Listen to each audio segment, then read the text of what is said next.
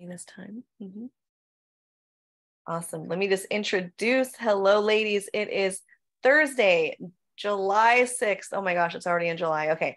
And I am Pastor Stella of Kingdom Culture Church. We've had Kingdom Culture Women's Ministry for I always forget how many years. It's been 6 or 7 years. I will nail that down. Okay, soon. It just runs all together. But you guys, I'm excited for today. We have a great message for you. We actually are doing a Q&A. So I've asked the ladies to come up with some questions that they had. Maybe there's something going on in their lives right now that they want a direction on. And I'm going to just kind of minister in that place to them. And you can listen in, or you can ask questions on top of those questions, right? So right now I'm going to go ahead and open up. Who has the first question? Feel free. The first one will always break. Oh, Jen. Okay, I see you. Go ahead. Sorry, let me know if you can hear me, because I hear you. Yes. I can hear you. Okay, sorry.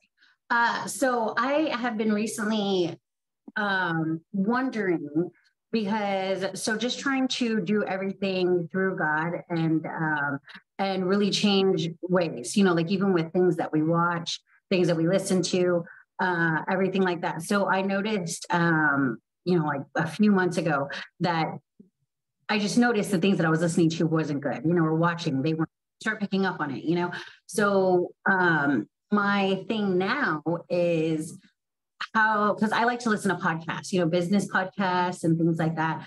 How do you, is there anything that you're listening to that can help guide or soften that? You know what I mean?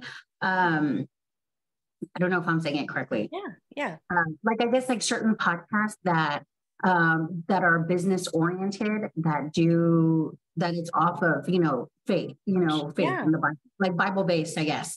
So that was something that I was kind of really interested in doing, just to make it easier, because I know it's so easy, everything that's out there, everything that's on the TV, everything that you hear, even the commercials, you know what I mean? And all it takes is just something little, you know what I mean, to start going the other way. And I recently started this consistently, just trying to do this a couple of weeks ago, because Jason was watching something, and he was watching something, and it triggered a trauma for me. Okay. And I didn't realize, because when we went to Encounter, and I gave it to God. I left it at the box, and it was good, and it never bothered me since, and it, it was just crazy. So it triggered something for me, and it was almost like reliving it again. It was so bad, hyperventilating.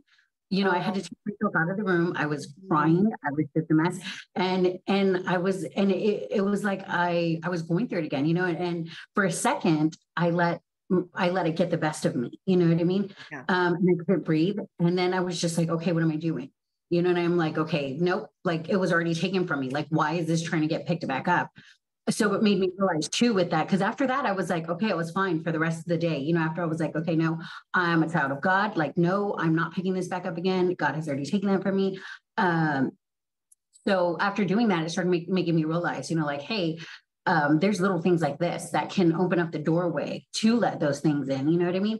Mm-hmm. So that's why I was just trying to see if you have anything that you guys listen to, if anybody has anything that they listen to, just something to listen to while you work, while you clean, just. But fillers, okay. I guess, so like that, a good word. Okay, thank you for sharing that. Good question. That's a really good thing to do, because what you put in is what's going to come out, right? What you put in is what you're going to teach to somebody else, right? That's why you feast on the word of God, because the word of God will come out when you need it, right? Well, the same thing with leadership. God called us to be leaders, right? But there is a fine line in the world, because there is you have a lot of people, I'll just say, there's big entrepreneur gurus out there, right? They're like, you got this, you can do it. Only you can do it, right? So you have those cheerleaders who are like, you got this, right? Well, if you know your walk with Christ, you don't got this, right? Yeah. But Jesus does, right? So there is that fine line of who to follow when it comes to that kind of stuff. I know, because Kyle and I had a business for 7 years. 6 years, 7 years. I'm so bad at that. Okay. My time frame. But we had a business that we grew up in, and Some of it was faith-based, but a lot of it we can tell and discern that it wasn't. A lot of it was I. Okay. And if you're following you can have a business successful that glorifies God. So I would definitely suggest on the podcast that you listen to, search in Christian podcast leadership. Christian leadership podcast. There are so many. I'll give you a couple names of them, people that I love to listen to. Okay, so there's one. So I've been listening to John Rohn. Okay. Yeah. I don't know if you've heard of him. Yes. Uh-huh. Okay. So, yeah. And I know he's, I hear it, and that's why I was like, and he hasn't said anything, that kind of, alarms or anything like that. Yeah. But you can tell, like, he's faith-based. You know what I mean? Like, he's Bible-based. So then I was just like, okay, but I felt like I couldn't find any other ones. It's so hard because it's so few that actually are, Bible-based. So Craig Gershel is he's a pastor. I put his name right there, Craig Gershel. If you guys want to copy these down, Chad Veach. These are pastors who have churches who teach on spiritual leadership, right? Because you can have great leadership, but when you see it the way God does it, right, the biblical way to lead, it's different than the world's view of it, like managing, right? You're a manager. A manager wants to sit back and let you do the work, right? A leader will lead the way, and they will push you up, right, so that you are being lifted up in the process. So it's huge. It's huge to do this. There's a book out called Spiritual Leadership, and this is by J. Oswald Sanders. I think that's what it was. Yeah. So that's a great book. That's really good to watch. But I would say my favorites would be Chad Veach and Craig Gershel for leadership. Obed Martinez. He's out of Destiny Church, California. His leadership is so amazing too. You can actually find them on YouTube. So they have podcasts, but they also have YouTube videos. I highly suggest these people start there. If you guys have one that you guys like, go ahead and put it in the comment box right there that you like. But I absolutely, these guys right here, amazing. John Bevere. I'll say John Bevere too. He's really good. But those are probably my top three right there. So as far as that goes. So now as you are watching, yeah, it's real talk, Kim, she's straight up. But as you are watching certain things, right? When you watch or when you listen to certain things, you just want to make sure that your discernment is on. I'll just say that, right? That okay, that doesn't sound right. Because it doesn't matter how much somebody knows the Bible. I don't care if they know that Bible inside and out. So does the devil. Okay. Yeah. And the enemy will use that scripture, twist that scripture to make you feel good. Right. So always keep that discernment up. Just because they use scripture does not mean that they're of the kingdom. Okay. Because the enemy has found a way, because even with New Age, right, he has used, Perla, you might want to, I think you might want to put that on everyone. It's coming straight to me. So be very aware of, right, of what they're saying. Does it line up with the Bible? Does it hit you a little weird? Like, oh, that doesn't sound right. Right. Then that's your discernment telling you, don't listen to that part. Right. There might be some leaders in the work world or business world who give you good words. And there's just some things that you don't listen to, right? There's something I can listen to people. There's just some things I won't pick up, right? And it's okay. Just pick up what you need to pick up. And just know also that they're people. But the ones that I know that I trust, that I can listen to, is those three that I posted for sure. Yeah. And then your other question on triggers.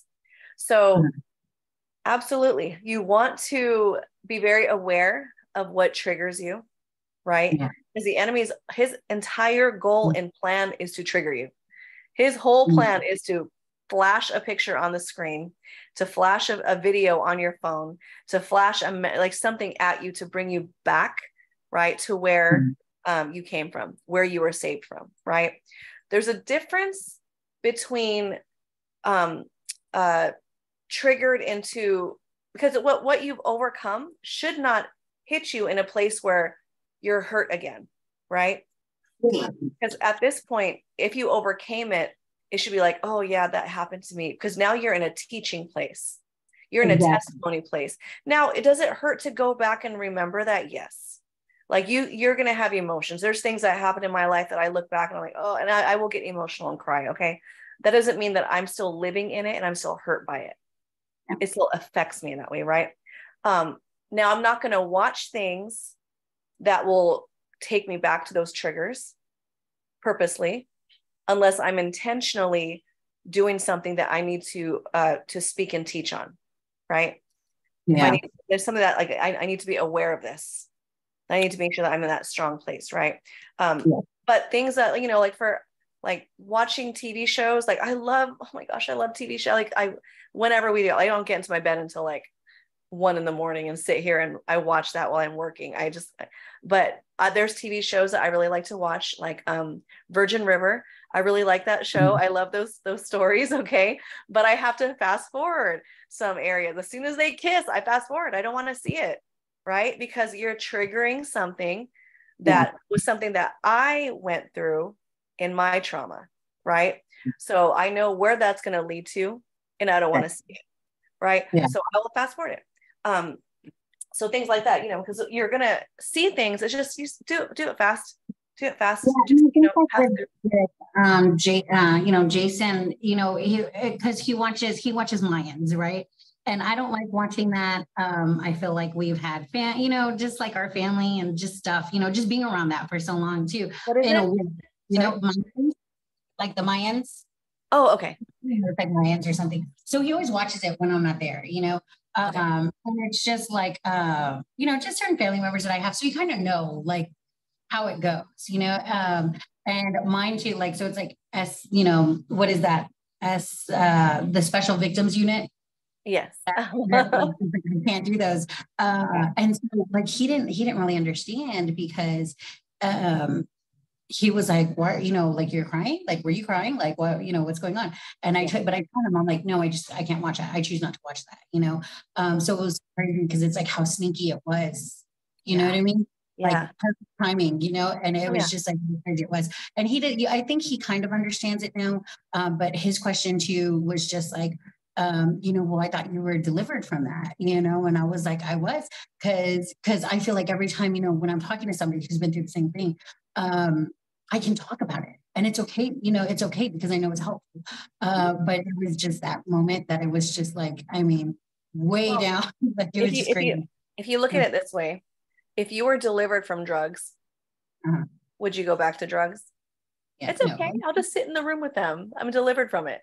Right. Yeah. That's where you know what I mean? Or if you're delivered from alcoholism or whatever the sin was that, sexual addiction, things like that. If you're delivered from pornography, you can't watch a show on TV that has sex on it, right? Because you're going to, and listen, your conviction is your conviction. Okay. There's things that, Kyle will watch. What does he watch? Oh, like those murder mystery things. And I can't listen to that stuff. I'm very visual and I cannot do it. Right. And I'll be like, I saw somebody post this the other day, like on social media. I was like, they said people who watch those murder mystery things have a little issue in the head. I was just teasing him, but he's like, whatever, like, he goes, that's your conviction, so, and it is. So we got to make sure that the Holy Spirit convicts us. Right. And that's our conviction. Now we can be the helper and say, hey, we can be like, I will not watch it. Like Kyle will know he won't watch it in front of me, and, so if he wants to watch that, I don't want to see it. He'll change it if I come in the room, and that's the partnership that you guys can have, now, however, if he was to start throwing in some horror movies, which I know he would not do, but if he tried to do that, no, No compromise there. Out of this, we're not, no spirit, but the Holy Spirit in this house. Okay. So, there's some things where it's like, okay, if it's against God's word, if it's or something that then we're not going to allow it. But if it's just something that is a conviction for me, it's a trigger for me, I can't watch it. Now, like, again, horror movies or pornography, right? Yeah. Those are demonic. So you can't, it just depends what the root is coming from. Does that help? Yes, it does. Thank you. Okay. Thank you for asking. All right. Who's up next? And if you guys have more questions, just keep writing them down. Ask away. I have a question. Yes. I recently started discipling someone, and she comes from like a real Hispanic culture mindset, and she was a Catholic until recently, about, I don't know, maybe 8 months ago. But when the Lord called her, it was such a special moment in her life where her spirit was completely broken, and she called on the Lord to spare her life. She wanted to be there for her kids, and she sensed like a feeling and just had a word flash in her head, and it was shalom. So she called her mom, and her mom didn't know what that means. Her mom goes to Spanish, so maybe there's a Spanish word for it. I haven't looked it up. But then she called her daughter, and her daughter helped her look it up on the internet. And we know what shalom means, peace. Mm-hmm. And so she just was encouraged and filled with hope, and was like, I want to give my life to the Lord. Like, I'm going to follow the Lord, because she was Catholic, but didn't really attend, just except for the special events. But anyway, so she went to church and was like all in, wanted everything with God. But when it came to getting baptized, she's like, whoa, I'm not ready. I've got to change. So now she's been about 6 months constant going to church and seeking God and all that. So I barely started discipling her. I met her at my mom's church, and she feels she is not ready to get baptized. And I've tried to help her understand, but the worst thing is that the people from her church have started to pull back from studying the Bible with her and just, pouring into her, because she won't get baptized. And their consistency, them being so persistent, their persistency is like turning her off. And I am just wanting to disciple her and just help her learn what God says, how much he loves her. Like, it is not, we do see that the from the very beginning, it was, accept and believe and be baptized and, all that. But we know that it's not like a rule, actually, as far as I understand from what I know of the Bible, is that it's not like a condition to be for you to be saved, but we do know that it is a very important step to take for sure. Yeah. So I am just thinking, what do you do? I mean, I'm not going to stop discipling her. I mean, she's super encouraged from having me. We do it via Zoom, and she's super excited to have me pour into her, because she sees that her church has pulled back, because they're kind of seeing her like rebellious. This is an older woman, and she has a beautiful heart and really, really hungry for the Lord. But she feels like she's not ready, because she doesn't know how to read the Bible. She doesn't understand. She doesn't know the book. She hasn't, I sense this. She doesn't say it exactly, but I feel like she feels she has to hit a spot in her life where she's like, I'm good enough. Now I can get baptized. And we know that we're, it's all by grace. And I've explained to her how salvation is by grace, not that we could do anything and stuff like that. But what do I do? I have explained to her, and we have looked at scripture together. And right now I'm not wanting to just stay focused on that. I'm wanting her to learn the character of God, and his grace is what gives us this salvation that we have, and all the things. But I know that in the meantime, her church and her parents they're older people who, really feel like you need to do what I'm telling you because this is the right way, which is what's making her, I feel like, be more turned off than anything. How do I, would you push that on? How would you lovingly, what would you do? So, I mean, what's happening now is that she's going from religion to, and I can let Aaron come in here and talk about this because, Aaron was raised in religion, but you're going from religion to so you're taking all that off, right? Like you got to come from a place of a baby and infant, right? So now she's going through the walking stage, right? She's going through that, okay, I need to get fed. I need to understand. So when you have religion, you have a lot of knowledge, a lot of unnecessary knowledge, a lot of things that you over knowledge them to a place of like, you need to reach this and reach this and reach this in order to reach God's love, right? So you have to speak to her as a baby in Christ. You got to be like, hey, throw all that stuff aside. And you got to share your personal testimony, right? He says, we overcome by the blood of the Lamb and the hearing of our testimony, right? So you got to share where you were a wreck, where you lived in the pit, and God saved you, right? And it was because of the grace of God. It's not because of what you did. You didn't strive to go and be the perfect Christian. You didn't strive to go and do all these things. You were a hot mess. This is what we need to do more, is we need to say, I'm a hot mess, but God saved me. I was a hot mess and God saved me. So God's going to save you too, right? And you're not here to try to convince or try to be a perfect person. You'll never be that way, right? And so you got to go from that place. She's has to remove all those chains of religion on her, so you'll have to come at her without like the all of the info that you have. You got to talk to her at the beginning, right?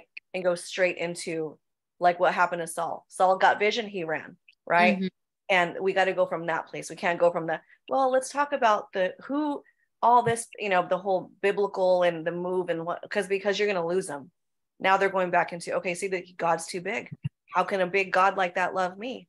Right? But when you say, no, let me tell you, because he's big, because he is God and he created me in his image, I messed up. I was going down this path and I did these things and yet he still loved me. And isn't because I strived to make him love me. It's because he wrapped his arms around me in a place where I was broken, right? And somebody gave me the gospel, shared God with me, right? So baptism, like for instance, a gal that came to my house, she came to my house, got delivered. She came out of religion, got delivered, that was a day during the week, came to church on Sunday for the first time. She has not been to church in a Christian church, I don't think ever, right? So came on Sunday, got touched by the Holy Spirit, was like, I'm getting baptized next week, right?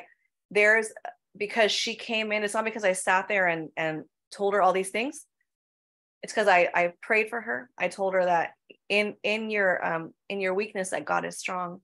And God is here to save you. He loves you. He adores you. Everything about you, all the pain, all the sadness, all the anguish that you went through, the trauma that you went through, the religious chains that you had to carry. God says none of that matters. He breaks that off of you in Jesus' name. And God loves you and adores you. He treasures you. He loves everything about you, right? Because they're coming in broken.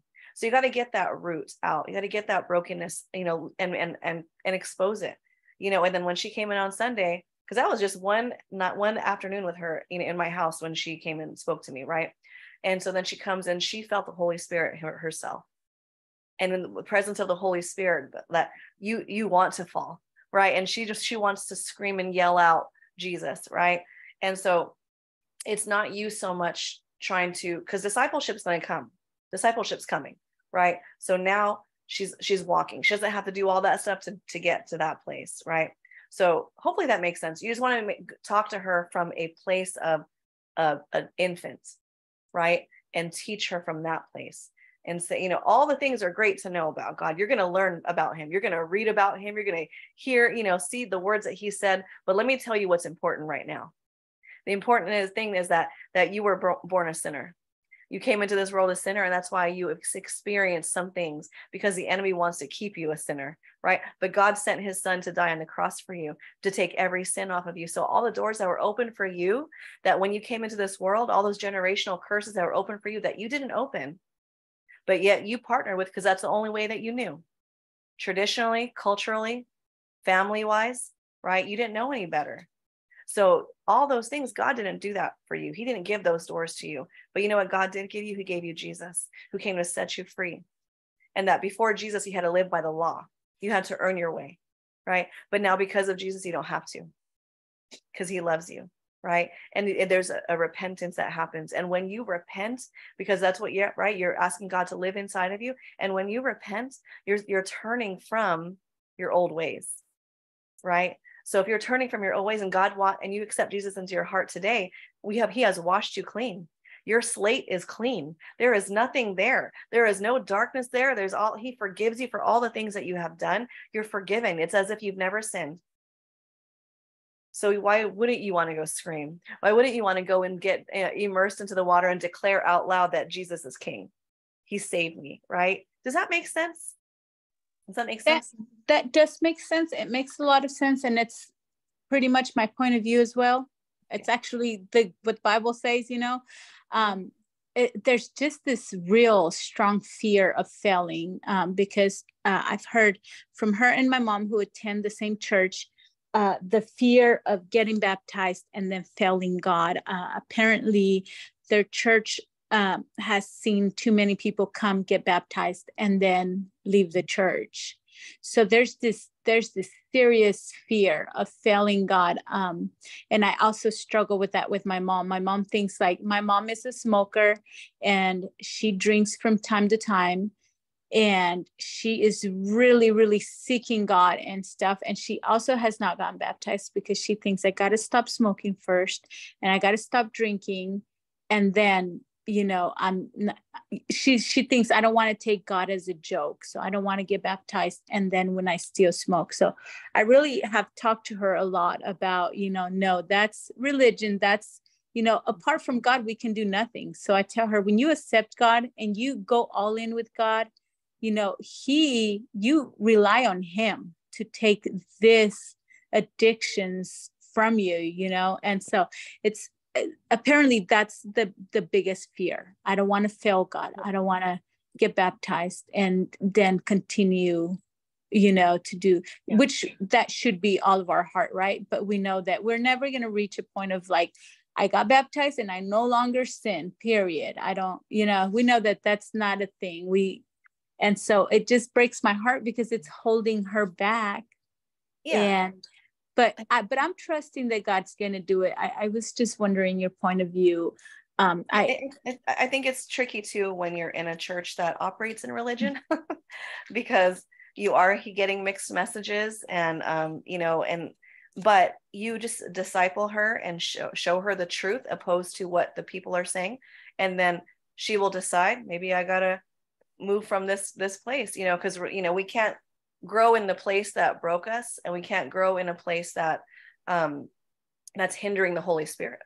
Okay. Right. If there's a religion, you're hindering Holy Spirit, because it's Holy Spirit that's supposed to take over. Because when she goes to the altar, she should feel the presence of God immediately, tangible presence of God that's going to say, here you go. Right. And there should be no fear, because fear is not from God, and those things that they're aiming for are religious chains, so bring her to Encounter. She'll get set free at Encounter. that's my answer to everything. Yes. Let God speak to her. And whether, wherever they go, at least they got that Holy Spirit in them. They got the word in them. They can know how, right? But striving. Aaron, do you have anything to add to that? I pretty much agree with everything that you said. I feel like, I know for me, like you mentioned, I grew up in religion, not Catholic, but Southern Baptist. And I kind of went through the motions of everything that I was told to do. I was like, okay, you say this prayer and then you get water baptized and then you're good. And like you mentioned, baptism isn't what gets you into heaven. So they focus more on the salvation point of it. And that is obviously the most important decision you'll ever make. But in water baptism, like that's kind of your first step of obedience in your walk with God. And it's something that, like, baptism, I've never pushed on my children, because I didn't want them to do it because I said so. I want them to listen to the Holy Spirit, and when he tells them it needs to happen, then they will do it. And that's exactly what happened with my oldest. My middle has not come to that point yet. I feel like it's coming soon, but I don't want to keep pushing him, because that's Holy Spirit's job. It's not my job. And the thing that I always think of is like you mentioned, when you are on fire for God and God has set you free and he's done all these things for you, you're not ashamed. And I know that there's fear sometimes with going in front of people. I'm an introvert. I don't like going in front of people. God's changed that in me. But so that can kind of be a fear sometimes, where people are like, oh, I don't want to do this in front of people, or I don't want to make a big deal. Well, Jesus made a big deal about going to the cross for you. So if you can't go in front of people who already believe, who are going to be excited and happy for you that you're doing this, like, how can you go in front of people who are going to oppose you? So it is a process where you have to come out of that. I've also seen people where they, again, at another side of religion, will keep getting baptized thinking, oh, I messed up, I got to do this again. And I see, like, I feel like, with, not to bash Catholics or anything like that, but they have like their confession, and where they have to go and confess it in front of man and different things like that. So they will repetitively get baptized. And yes, we should always have a repentant heart. We should always come, when we come to Jesus, like, Father, forgive me. But repentance is turning away from that. It's not, I'm going to keep doing this and God will forgive me, I'll just ask for forgiveness later. Repentance means turning from it. And with repentance comes surrender, because your flesh is still going to desire those things. But when you're faced with it, you have to say, okay, God, I already gave this to you. I repented of this. I need you to help me not desire it anymore. That's where we crucify our flesh. We die to our flesh daily. And that's where that kind of comes in. Amen. I have struggled sometimes, like I said, with like, I desire for people to get baptized and to step in obedience, especially with my children, but I don't want to be so religious that I feel like they're failing if they haven't done it yet, because that's Holy Spirit's job and their work in their life. So I would just encourage you, like Pastor Stella said, just keep coming to her as if she's a baby Christian, and feed her, and Holy Spirit will do what he does, what only he can do. And it'll come. Yes, it's an important step, but it doesn't have to happen on our timeline and what we think. That's right. Has to, it doesn't have to be like, okay, you got saved, now you get baptized, now you get baptized in the Holy Spirit, now this, now this, now this. Like, yes, those are steps that need to happen, but it happens in God's timing, because there's a lot of things that happen inside of us as he's changing us and transforming us. So Amen. That's so good. Yes. Thank you. That's it right Thank there. you. Yep. You will know that you know that you know that you're ready, and you just keep on discipling. Discipleship is not done in a lot of churches. There's a lot of people don't have, even pastors' wives don't have discipleship, a lot of them, so so it's good. You're going to be that one to teach her and walk her through it, and that fruit's going to continue to grow. It's amazing. Thank you for asking. All right. Anybody else? Any other questions? I have one, Pastor. Yes. About praying shawls. Is that religion, or is that what's the purpose of a praying shawl? I don't do a praying shawl. So I think a lot of things are cultural, traditional things that we do. There might some things that are religious. It's your personal conviction. If you want to put a praying shawl on you and you want to pray, as long as you know that there's no power in the item, there is no power, just like a flag, right? There's no power in the flag. There's power in who you are worshiping, right? So as long as you understand that the item, the object has nothing in it without Jesus, right? Jesus is the one who you're worshiping. He has the power. It is by the blood of Jesus, right?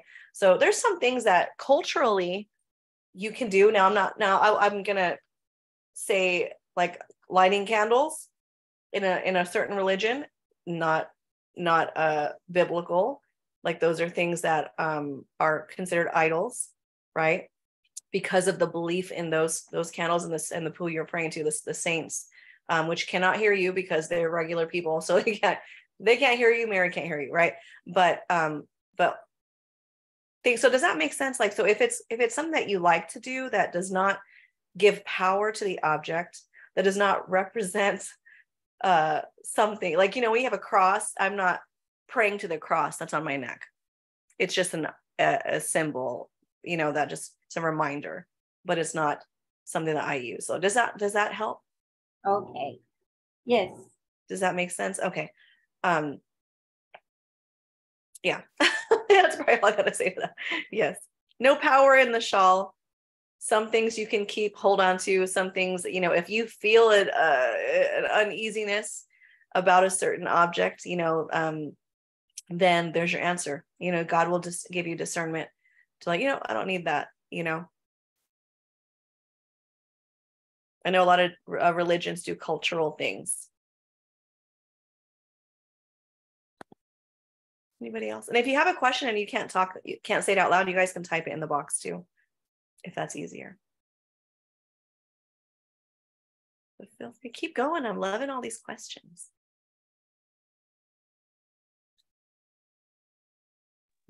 I have another question. Yes. So I know, like, right now, I told my sister, because me and Jason and I have been in a spiritual battle lately, and it's just different things that are coming against us, which, just listening and stuff, you're knowing it's seasons, you know what I mean? And just things that try to come back up, and almost like tests, right? And I know lately too, because we have prayed for the house before, but it's just been almost like an exhausting spiritual battle, like where we are both, tired.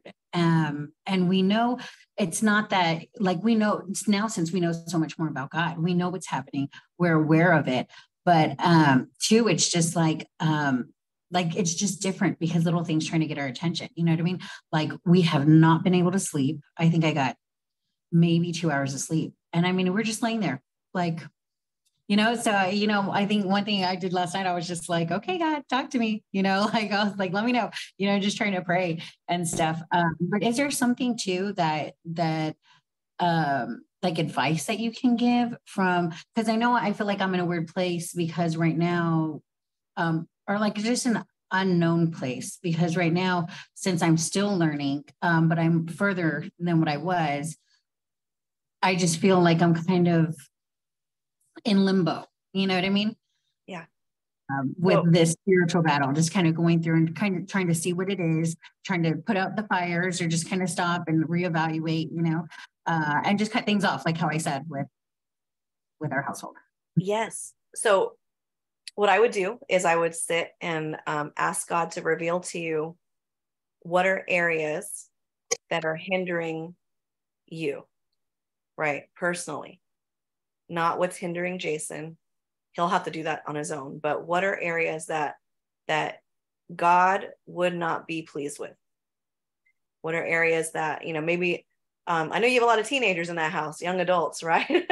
So what are areas that maybe they could be opening doors to, because it affects the home, So when your house is in order, right? God,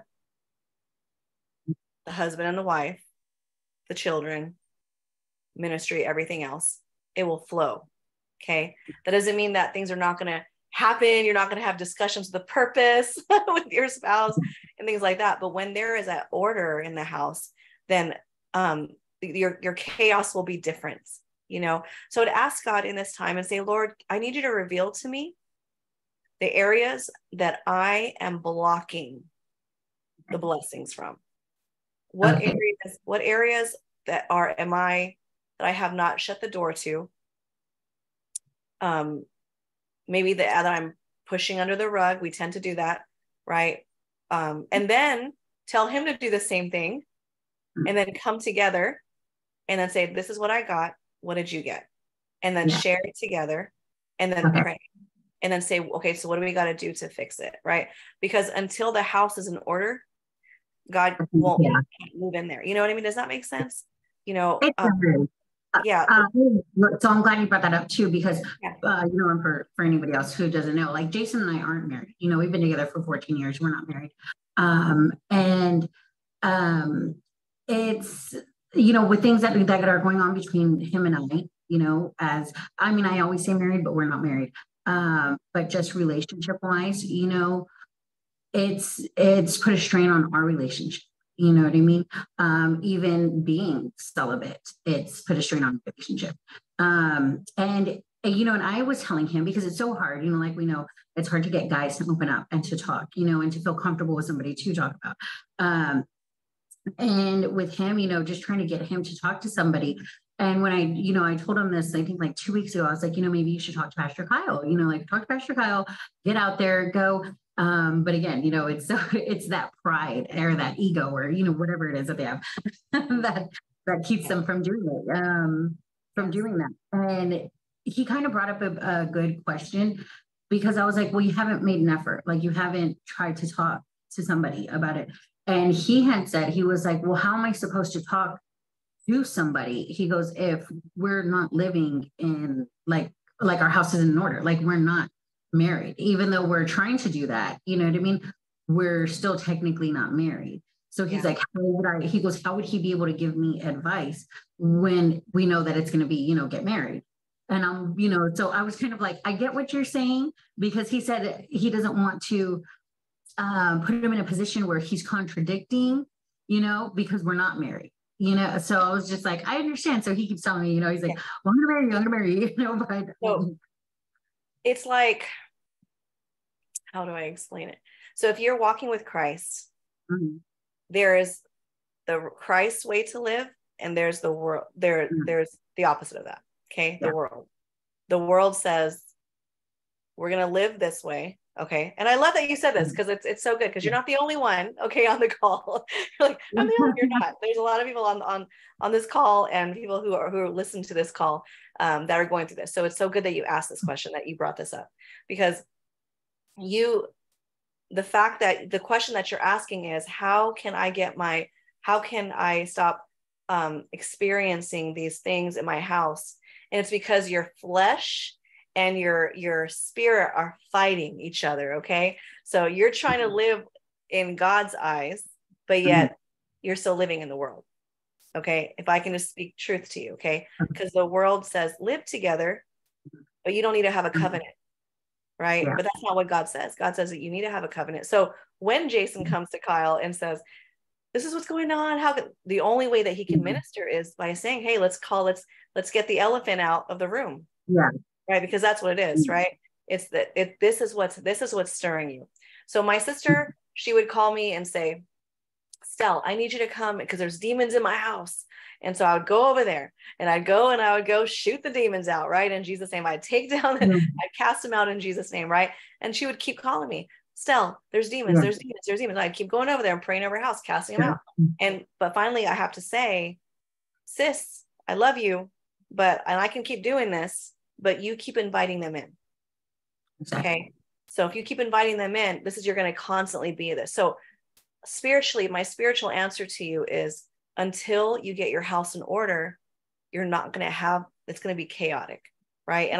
And I know, like I talked to, you know, sisters on the call that have dealt with this, some who are married right now. And if she wants to chime in, she can, who are married that doesn't have a house in order. Okay. So but it's a different battle because she's married, right? A different battle. But does that make sense? So there's no shame and there's no guilt, because God loves you, Jen. He loves you. He loves anybody else who's dealing with this right now. I know it's hard, but I want you to understand the spiritual view of it, that because the house is not in order in the godly design, that it's hard for God to come in there, and because you're allowing, right? And your heart is to marry. You want to marry this guy, right? You love him. He loves you. I mean, where are you going? Okay. Where are you going? Yeah. And that's what's hard about it too, is because, we do, like, he's like, he goes, I would do it right now, because, I'm still technically married from, so many years ago. And just, in case somebody doesn't know, but Jason and I have been together for 14 years, but my ex-husband never wanted to do the divorce. So now he's on board to do the divorce, so now I'm trying to, try to figure it out with that paperwork, and he wants to marry me. But I think like with us, with him, because of certain conditions, I don't know. It's just, there's other, personal things that it's like, okay, how do I know if I marry you? That, or if we get married, how do we, I guess that's something where faith comes in, where it's like, okay, is this going to be different, or is it going to be the same thing that we've been dealing with for 14 years? Here's the thing too, because you're not married now, but you're living with him. Exactly. So you accept him now in a place of non-marriage. So, but you're living with him. Right? So then why would you not accept him? Exactly. So, you know what I mean? So like those are just lies that the enemy tries to tell you, right? That because you've been with him for 14 years, you know him in and out, you know what I mean? And you know what God has, it's just been a short time, a year, Jen. Yeah. You guys have been following God, right? And I think why, right now, like how you said, we've been together for so long, but we're, with this whole spiritual battle, we've been just reevaluating each other and our situation, and just like, is this enough? Like, or should we just go our separate ways and, figure it out, but it's just so hard, because I do feel, I've been prayed about it, like, and I'm like, Lord, if that's what you want, if that's what needs to happen, then make it easy, but let me know. Yeah. Here's what needs to happen is you need to do premarital counseling with Pastor and I. You guys have to just make that happen, whether it's on Zoom or we come like we stay an hour later or half an hour later at your house on Thursday nights. But that's a great opportunity where we can sit and just, all right, let's talk about this, right? Because you do, if you have and I'm gonna let you jump in here, Gwen, but if you have the conversations, do the premarital, and then you're going to figure out, oh, okay, maybe I don't want to be with him. Maybe we are too different, right? Where it's not working.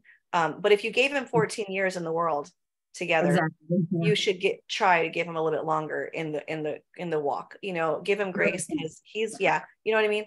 So, I mean, that's just what God's showing me right now, have a little bit more grace and let God work through him, right? It took years to get Pastor Kyle to be like, you know what I mean? I prayed for that guy for years, you know what I mean? So, but hey, let me have Gwen come in and chime in real quick. Okay. Hey, sis. Hey. Mm-hmm. Listening to you, this is a big thing that me and Ernie had struggled with. For whoever doesn't know, Ernie was my ex-husband. We have been together 21 years. We've been together 21 years. And out of those 21 years, when we got divorced, we moved back in together, right? And we were living together. And we were having the sexual, we were, everything as a married couple. We weren't married. I had 2 jobs. He had 2 jobs. We were struggling. I mean, we were paycheck to paycheck, right? Yeah. Well, we came into church. Out of 21 years, we have 2 years of communication. Like, out of 21 years, only 2 years of communication where we could sit down and we could be like, hey, you know what? You did this. You know what? You offended me on this. And, I took it. I was a person that I was like, oh, well, suck it up. You're the man. You're supposed to take it. Why are you here? Why are you crying? What? But within these past 2 years, it was like, oh, my bad. I'm sorry. I did that wrong. I shouldn't have done that. I ended up losing both of my jobs. He lost one of his jobs. So we're down to only him working.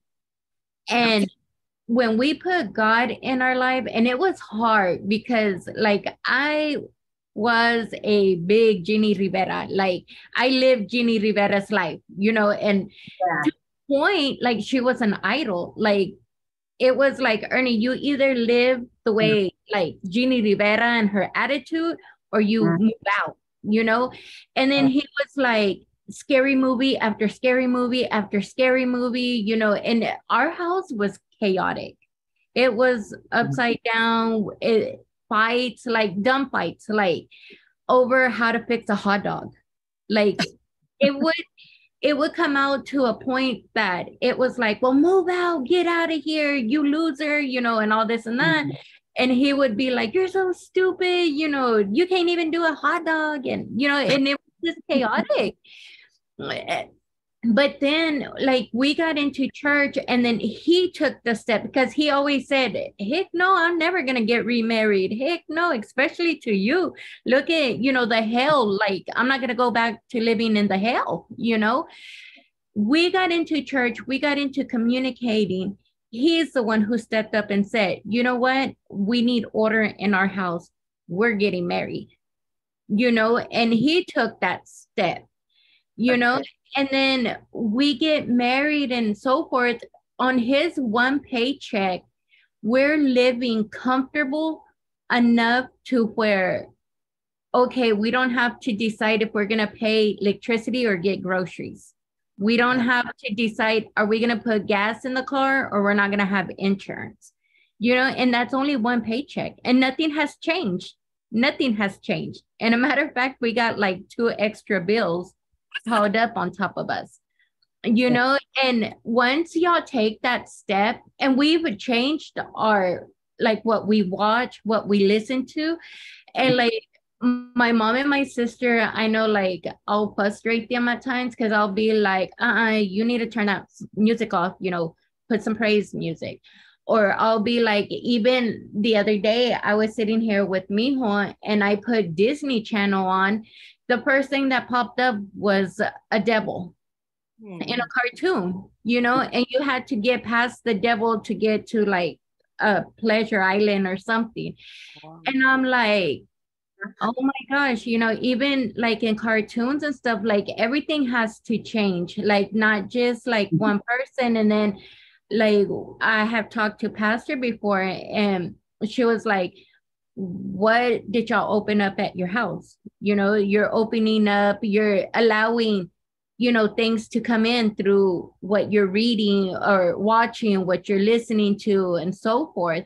So like maybe like you and Jason can get together, and I mean, if he wants, like Ernie would be available to talk to him to like what he went through, because we went to like having sex like 3 to 4 times a day to none, right? Because we weren't married, and he was like, we're sinning, like that's a sin by itself that we're living together as husbands and wives when we're, and he was like, you're blocking my blessing by us not being married and being sexual. He said, and I don't want to be having sex, he said, because that's a sin. I was like, dude, you live with me. That's the sin itself. Like we're not married, but we went through a lot of sacrifices, and it wasn't even like a sacrifice, like it's just, but now that we're married, that we're committed to each other, it's like a lot has changed now. Do you feel like your relationship's changed? Our relationship has changed. Our home has changed. Like our home even looks brighter now. Like we can all the shades, we can have everything closed and the house still looks bright. It's not that gloomy anymore. It's not that oppression. It's not that, I don't know, like I didn't even want to be home. Like that's how bad it was. Like I didn't even want to be home. And now I'm fine if we're here all day and all night. Like there was a shift, you know, when we made that move and that turnaround, like there was a shift in our home. And now, like, I didn't even know till the other night that I read it. He's getting baptized. Like, Oh, good. he was, he always said, no, I don't want to get baptized because I'm not ready to give up my scary movies. No, I'm not, you know, ready to get baptized because I don't want to give up Futurama. He's a big Futurama person. But there's like so much aliens and, you know, like a lot of worldly things. And last night, or not last night, but the other night, he was telling me, are we going to dedicate the baby? I said, yes. And he was like, oh, he said, that would be crazy. He said that everybody's baptized and everything except for me. And I was like, well, that's something you need to think about. He said, I've been praying on it. He said, but I really don't want to give up some of my movies and stuff like that. But then I go and I get onto the chat and I see that, hey, sign me up for baptismal. And I was all like, what? When he came home, I was like, oh, I'm going to let him have it. Like, why did I have to find out through Facebook?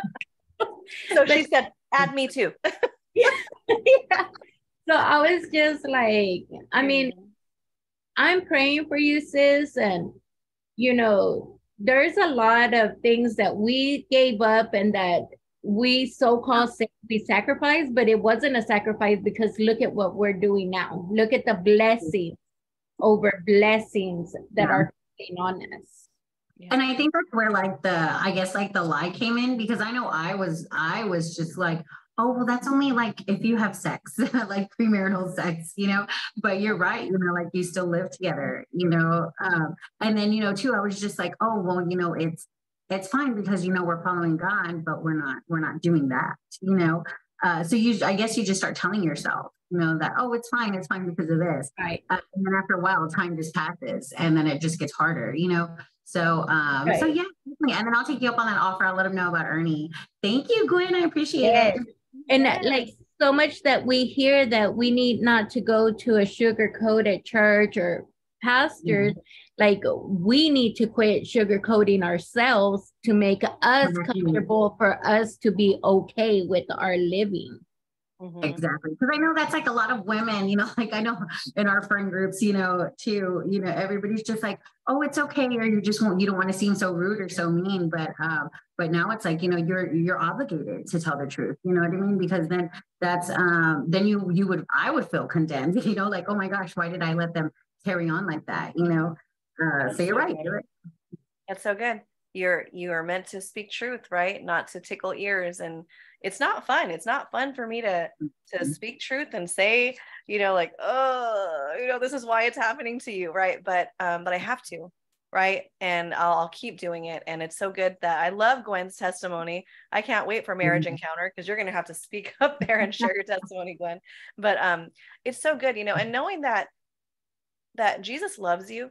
He loves you. He loves you guys, and he's proud of you for your progress, you know, but this is the thing that's holding you back just from that one piece, right? This can be the thing that pushes you into what you've been asking God for, you know, because I know you've been asking God for some things, right? And so this is the area that God's like, I need you to focus on this, right? And if you're like, well, I don't know if I want to be with him, then, you know, then you shouldn't live with him. Yeah. Right. Because if you are, you're saying this, but this and this, but not this, but this, right? So God's very clear, right? The world has gray areas. God is straight up. Okay. The world has so many gray areas. We're like, yeah, but you know, because a lot of people will get married because or they'll move in together for bills, right? Yeah. But who's the source? Right?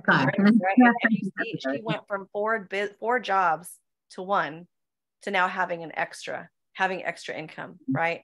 And it changes everything, you know. And it's not the lie of the enemy is, oh, you're just pressuring me to get married to, you know, for this church. No, it's the word of God, you know, and it's your walk. So if you love each other and you're called to, hey, you know what, let's do this together. Let's work on this together. Let's do this together. Let's run after God together, right? Let's do the things that we need to do, like premarital counseling, like marriage counseling if you guys get married. Like, what do we got to do to make this better, right?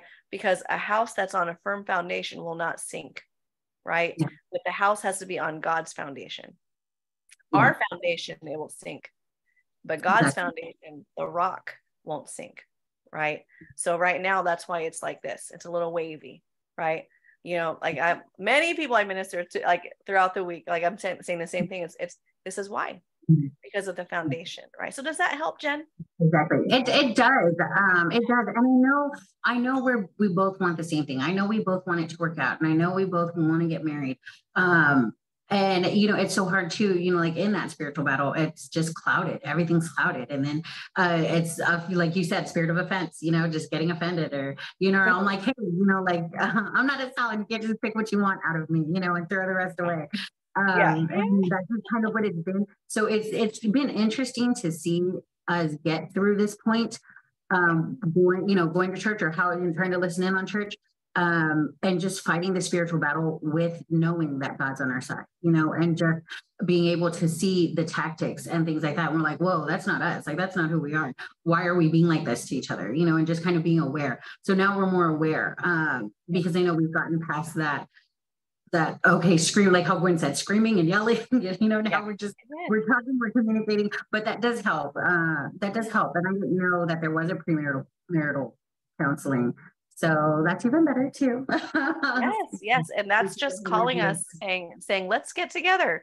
We get called all the time, right? Like, hey, can you guys talk to me and so? Yeah, let's do it.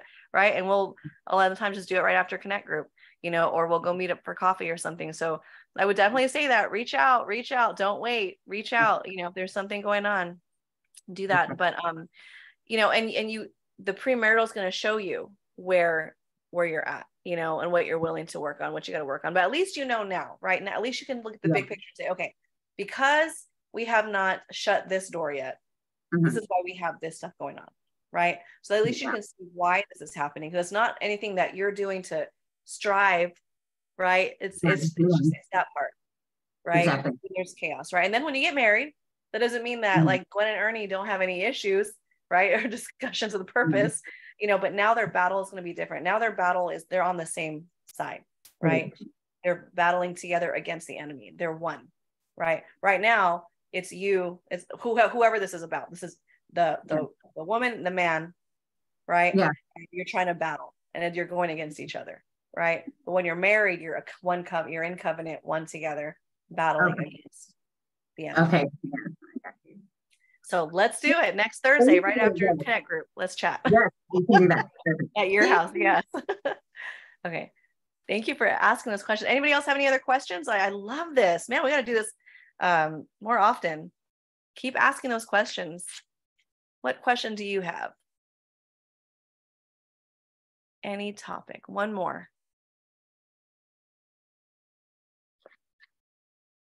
Anything?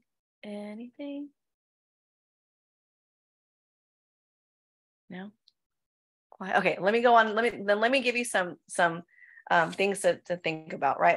As I was preparing for this call, I was like, hey, Lord, what are some things that we need to, kind of just talk about a little bit?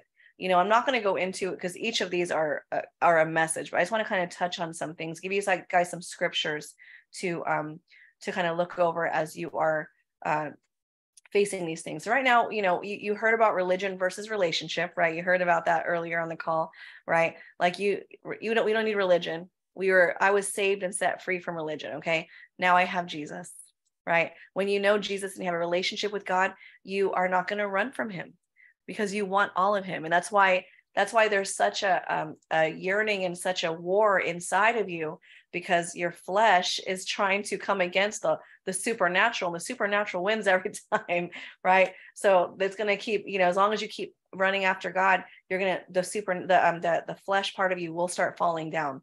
It will not, last. But all the traditional, all the cultural, all the things that you've been taught and raised in, you got to say, God, is that from you, or is this just traditional, right? Ask about that, inquire about that, read in the word and see what God says about it, and I will say this, don't be so religious-y okay? That we start speaking Christianese, and we start, like, nobody can relate to you because you're so Christianese, okay? There's a thing with that.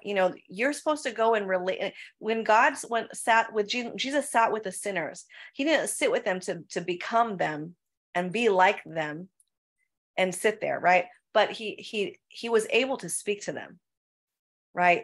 And through the anointing that they were able to follow him, right? They were able to get healed or saved. So we have to be able to be not be so religious-y in our language that we're unrelatable, right?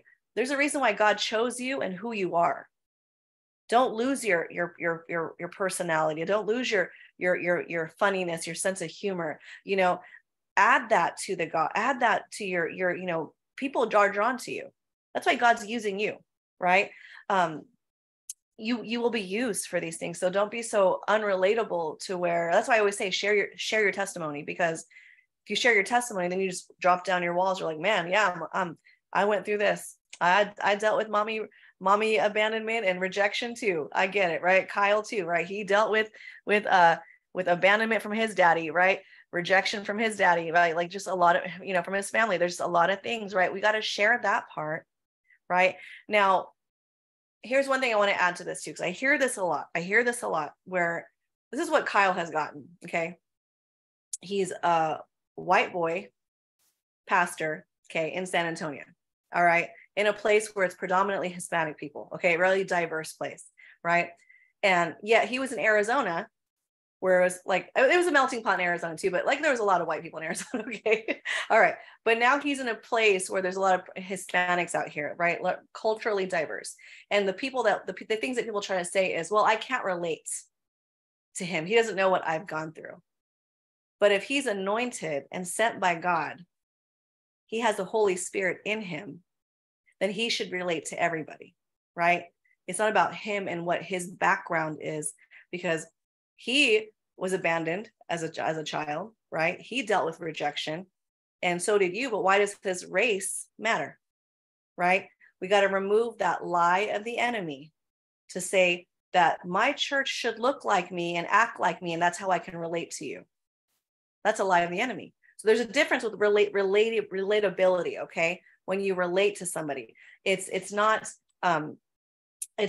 let me become like that person to be able to speak the gospel, but it's the relatability is let me bring Holy Spirit into this place, right? How do you think I'm able to minister to ladies who are not my race, who are not my age, right? And they're able to feel the presence of God without even me saying anything yet, right? Because I have Holy Spirit in me, right? But if I carry prejudgment in me, if I carry these things of, well, I don't know if I can minister, and doubt, and I don't look like them, so therefore I shouldn't speak to them. I didn't come from the same background they did, but you're a messenger of God, and there's one Holy Spirit, right? There's one Holy Spirit. So we have to remember that just because we have white ministers and Mexican ministers, or Mexican ministers and Black ministers, that does not mean that you can only speak to your race, right? What color is heaven? What language does heaven speak? Do you think it speaks your language? Do you think we speak English all day? We speak Spanish all day in heaven? Come on, there's a heavenly language for that purpose. Why are we making heaven what we think what it should look like? Why can't we receive from somebody who is African American? Why can't we receive from somebody who was rich, who was poor, right? If you know that you're by spirit, then you can receive Holy Spirit's in the house, right? So I want you to be careful with that. That's when you become Christianese and you start creating your Christian culture based off of your familiarity. Okay? You're trying to be like, I'm familiar with this, right? Jesus couldn't preach to the people in his hometown. Couldn't be a prophet to the people in his own hometown. Why? Because there's familiar. Oh, isn't he just a carpenter's son? Come on. Isn't he just isn't she just a Filipino girl, 5'1.5"? Like, who is she going to say anything? Who's she going to, what life has she gone through to talk to me about my stuff? Come on, break off that familiarity right now. God will use you, because I want you to know this, because there's people looking at you thinking the same thing. How can you ever teach me? And you say, you shut that down in Jesus' name. It's because of my brokenness. It's because of the broken pieces that I have in my life that God pulled me from the pit, that he's going to use me. Come on. Do you look like what you've been through? Do you want to wear all your sins on your face? No, I don't look like what I've been through. I look healed and whole and full of Jesus. Come on, right? But you don't see that because I'm walking in my joy, because I choose joy. But let me tell you what he's done for me, right? You might see a smile on my face today, but you didn't see me crying in the pit. You didn't see me tormented in the pit, right? You didn't see those things. You didn't see me crying, rejected, right, at birth, right? All those things. But you see what he did today. That's why we can't hide that piece. We can't hide the testimony piece, because people don't care. They want to know, who are you? You're this person standing on a stage. You're this person at work talking about God. Well, who are you? Right? You're like, well, let me tell you who I was and who I'm not anymore. I sure was that one that partied. I sure was the one that went to the club all the time. It's the weekend. Let's go waste all of our money. Let's go get our paycheck and spend it all and not have anything for the future. Right? Let's spend right now. Let's get rid of everything. Come on. I sure was that hot mess. Right? Man, I was living paycheck to paycheck. I was like, oh my gosh. And I was living off of credit cards. Come on. Right? Always a hustler though. Always hustled. But I was not a good steward. I was not a good steward. Right? Write it down. What's the shirt? Come on. God has called us to be good stewards. And that doesn't just mean financially. That means as in your walk, right? In your marriage, in your relationships, in your workplace. How are we stewarding the areas that we have, right? So that's a whole message right there. Okay, let me switch over and then we're going to wrap up. This is just, you guys, I'm loving this. Thank you, Jesus. Listen, Proverbs 22:6 says, train up a child in the way that they should go. And then when they get older, they will not depart from it. Okay. We talked about that. We're teaching our children Jesus, not religion. We're teaching our children Jesus. So that way, when the enemy comes to lie about our kids and comes to create lies and create defamatory words, these whatever slander against our children, or tries to tempt our children, that our kids are going to say, nope, that's not from God. I don't believe that. I don't believe that. That's a lie, right? That's a lie of the enemy, right? We have to train them up so that when they grow up, they're so rooted in the relationship with Jesus that they might sway on the vine, but they won't break off the vine, right? They may go back and forth and say, hey, I'm kind of a little tempted. I'm curious about that. I'm kind of curious about that, but nope, I know better. Nope, I know Jesus, right? I grew up in a really crazy atmosphere, okay? I know maybe some of you guys are like, no, it's crazy as mine. Well, good. Good. Let's just keep sharing the testimony, okay? But I grew up in a pretty crazy, it was like World War III. We would have MPs surrounding my house, trying to, hunting down my dad because he was an alcoholic. My mom was an alcoholic. Like it was crazy, and it was just intense, a lot of things like that. But one thing that my dad did, even as an alcoholic, is he planted the seed of Jesus in me, right? He still said, Mija, Jesus loves you. Jesus loves you, because he's an amazing daddy, right? Alcohol is not who they are. It's a sin. Okay. And it was a stronghold for him. But he would tell me, Jesus loves you, Mija, and make sure that you're doing what's right, because no matter where you go, when you face God at the heavenly gates, he's going to play the video of your life. He's going to say, why did you do this? Why did you choose these things? I believe that in my head, my entire upbringing, like I went through some crazy stuff, but I remember going through college and I was like, oh no, I don't want to do this, God, because I know you're going to play my life. You're going to play my life. Right. And I had that with me. So when I was in those dark areas, I remembered that seed that my dad planted, and I said no to things. Right.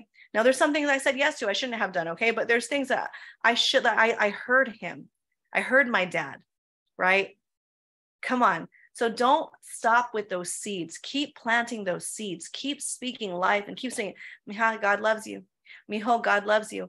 He loves you. He treasures you, right? He's proud of you. I'm sorry that I opened doors for you We need to be quick about that, moms. And, we got to be quick about that. I'm sorry that I chose, I made decisions that affected your life. I'm sorry that you went through this. I'm sorry that because of me, you experienced rejection. Because of me, you're experiencing abandonment right now. I'm sorry that I walked you through those things because I chose those doors. So I apologize. Please forgive me. I repent. And I want to give you the best life that I can now, right? Like, listen, don't be afraid, because you're trying to follow God and run after Jesus when they have seen your past you. They walked with you knowing who you were. And you're like, no, I'm saved now. I'm good. But they still remember you. They still remember what they've gone through. So you got to give your kids grace, give the children grace, and say, I'm sorry. I'm sorry. And guess what? Your parents should be saying that to you too, but they're probably not, right? So listen, there's doors that were opened for you that you didn't choose. Forgive them. Lord God, forgive them, for they know not what they do. Right? Forgive your parents, forgive your grandparents, forgive your children, forgive your siblings. Quit holding and harnessing the bitterness. You're never going to be set free. Get out of the prison that you're putting yourself into. Can I speak truth to you guys right now? Can I pastor y'all right now? Right? You have to let yourself out of the prison gates. When you forgive, it's not to say, hey, I forgave you for those things, right? And I got to go face them and forgive you. I forgive you to set you free. You're forgiving to set yourself free. Because unforgiveness creates bitter roots, and you will forever have them until you've set yourself free. Okay. So you have to forgive. Forgiveness is needed. You got to forgive. Let me read a scripture. Thank you, Jesus. Whatever you've been harboring, holding on to, you got to let that go, because it's just holding you back. Okay. It says in Matthew 6:14-15, for if you forgive other people when they sin against you, your heavenly Father will also forgive you. But if you do not forgive others their sins, your Father will not forgive your sins. Jesus, it's in his word. So what I want you to do, I'm going to give you a little homework assignment, okay? And I'll end with this. We have so much, we're going way over our time, but here's a homework assignment. I want you to write down all the names of the people that hurt you. Okay. Now, if you forgave them, don't write them down. Don't rehash. Okay. I'm not telling you to go and rehash all the things that I forgave him for this, and I'm going to bring it back in. Don't bring it. Whatever's hurting you right now, the people that hurt you right now. Okay. And the people that you hurt. So let's not end there. Okay. The people that hurt you and the people that you hurt. And be real. No one's going to read your paper, but Jesus will. Okay. It's you and God. This is between you and God. And I want you to pray over every single person that you write on that paper. And I want you to ask God to bless them. And I want you to ask God to, this is if you want to, okay? I'm just giving you a suggestion, okay? I'm not forcing you to do this, okay? But if you want to be set free, I want you to ask God to forgive yourself, right? And bless them. That's all you can do. You can't change people. You're not anybody's fixer. You're not anybody's Holy Spirit. You're not anybody's condemner or convictor. Okay? But what you can do is change yourself. Set yourself free. Love them. Love them. Yeah, but you don't know what they did to me. Set yourself free. They have to face God, whatever it is. They have to face God, and so do you. So are you worried about them, or you should be loving them? Lord, that's why you got to pray for them. Bless them, God. Bless them. Forgive them, for they know not what they do. But Lord, let me not be the one that holds any of this in. Walking through life, trying to minister to people when I harbor bitterness and unforgiveness in my heart. Okay? So write that stuff down. Pray over them.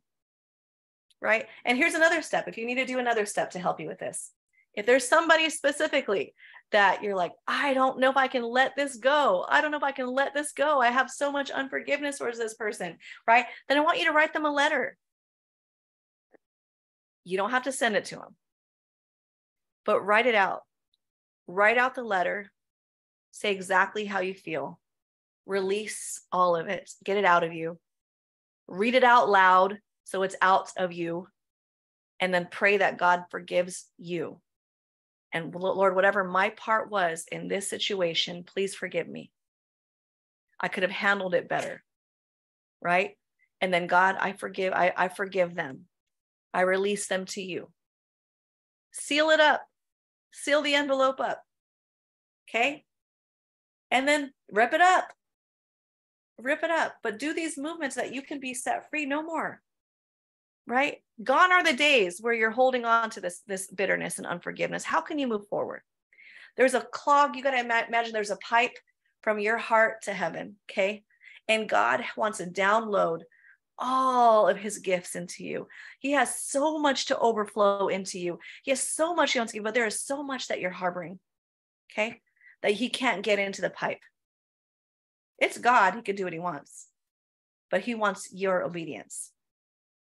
It's your obedience, right? He wants to bless you, but he wants you to be obedient because he has blessings for you, okay? He has blessings for you, like beyond counting in human mind. Okay. He has blessings, but a lot of these blessings we're blocking because of unforgiveness, because of sins that we're still partnering with, because of not stewarding the areas that he gave us, right? Things that we're holding on to, right? We got to let go.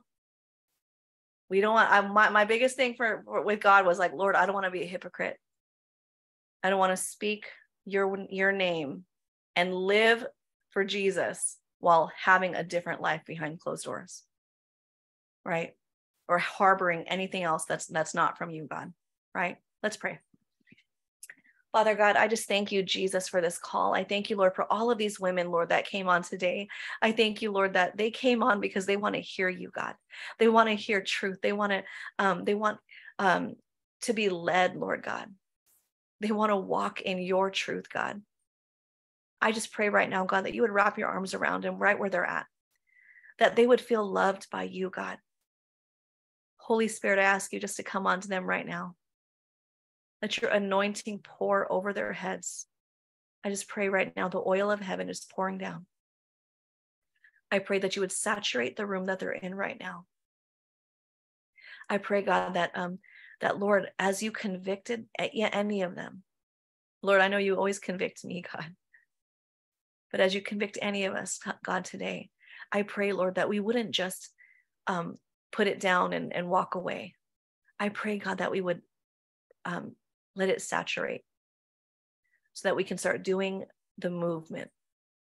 We can start walking through these areas in our lives that we need to just give to you and release to you.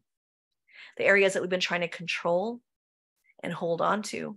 Traditions that we've been holding on to that we have not let go, unforgiveness and bitterness, the roots, Lord God, that are not from you. Areas that we've partnered with, God. I pray, Lord, that you would just give us wisdom, give us guidance, Lord. I ask you, Lord, just to touch their hearts right now. Give them their next steps, God. Lord, I pray, God, every popular thing that has been spoken to us, Lord, over the years, Lord, that we just tend to believe, but it wasn't truth. I pray, God, that you would expose those words, expose popular culture so that we can live kingdom culture. Lord, we're not trying to get a platform. We're not trying to be famous. We're not trying to go and put our names in lights, God. We are here on assignment to make you famous, God. To go and make disciples, like you said. To share, God, that even though we are imperfect, that you love us and that you will use us. You will use the broken parts of us, Lord God, and heal us, and you would put us out there, Lord God, to speak your truth.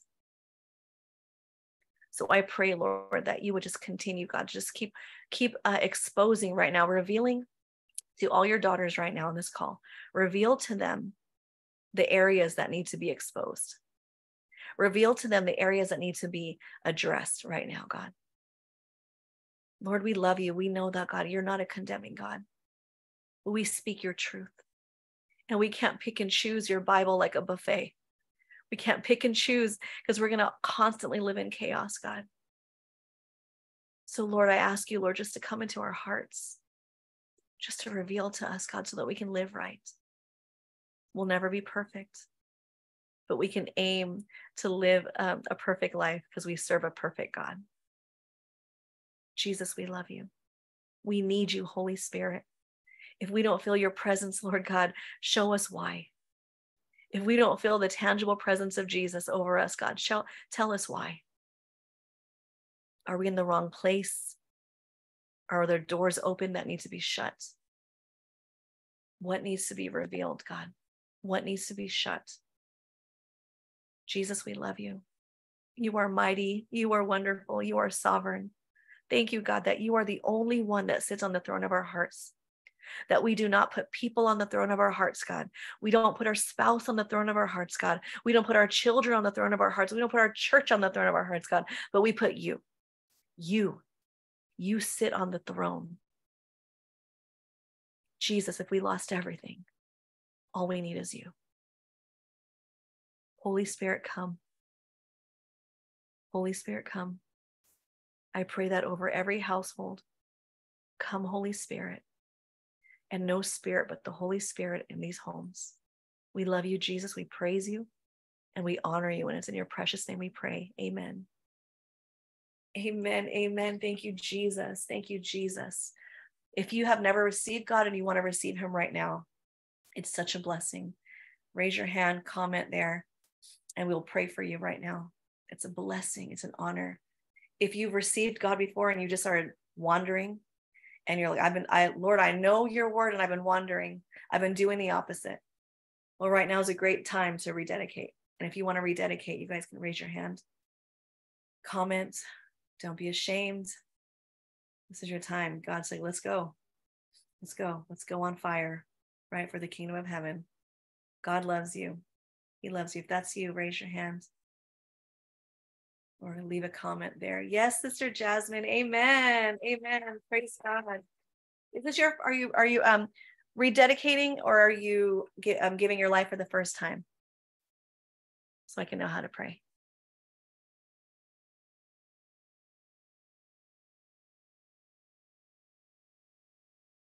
Rededicating. Amen. Praise God. Praise God. Amen. Is there anybody else? Thank you, Jesus. Thank you, Jesus. This is the day. Amen. Amen. Amen. All right, we're going to pray. Let's pray for our sister Jasmine. Guys, put hands out towards our sister here. Father God, we lift up Jasmine to you right now, God. We thank you, Jesus. Lord, you are so good, Lord God. What a celebration it is, God. Lord, you know, Lord, that we're human. You know, God, that we would wander because that's what we're, sheep, Lord God. And it's very easy for us to do because we're human. So I thank you, God, that no matter what, no matter how far out we wander, no matter what we've done, Lord God, to go off course, Lord God, you don't count our mistakes. You don't count the sins. You don't count all those things, God. You just bring us back home. You put the finest clothing on us, Lord God. You put the finest jewelry on you. You make a feast for us, God, to return us back home. And you welcome us back with open arms, just like you did in the prodigal son. So I thank you, Father God, that you have welcomed Jasmine back home into your arms, God, that you love her, that you love everything about her, God. I thank you, Jesus, that right now she doesn't have to start over. She just has to keep running, and that you put her back on track. You put her back on the path that you got for her, Lord. So, Lord, I thank you, Lord God, that she has rededicated her life to you, walking on the path that you have set for her, God. Holy Spirit living in her. Thank you, Jesus, for that. We thank you, Lord, for the celebration. We thank you, Father God, for that reunion. We thank you, Jesus, for the reconciliation of her heart, Lord. We love you, Jesus. We praise you and we honor you. And it's in your mighty and precious name we pray. Amen. Amen. Amen. Thank you, Jesus. Amen. Amen. So just as you are giving your life for the first time, right? When you're rededicating, you're just saying, God, I know that I made mistakes. I know that I went off track, but God, I repent, right? And you repent and you turn from those ways, and God is welcoming you back home. So amen. Thank you, Jesus. Hallelujah. Amen. Praise God. Yes, it's a celebration. Jasmine, are you in Texas or are you Arizona? Where are you at?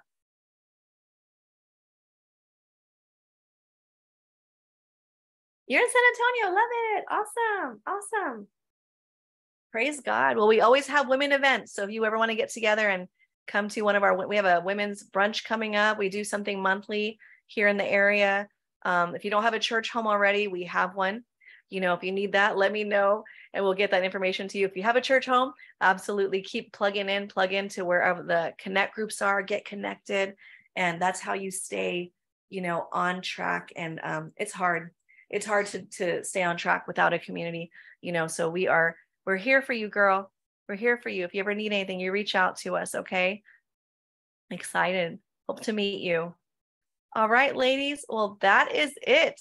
So, and Jasmine, you can reach out to me if you need to on Facebook. Okay. If you see me on there, or you can in the Kingdom Culture Facebook page, you can find me on there as well. But ladies, I love you all. God bless you. Have a beautiful rest of your day. Have a beautiful rest of your weekend. Get to church on Sunday. You're the body. Get to church. We need you there. God needs his people to love on others, right? So we love you guys. Have a great rest of your week, and we'll see you guys back next week. Love you. Bye. Bye. Bye. Love you guys. God bless you. Bye. Bye.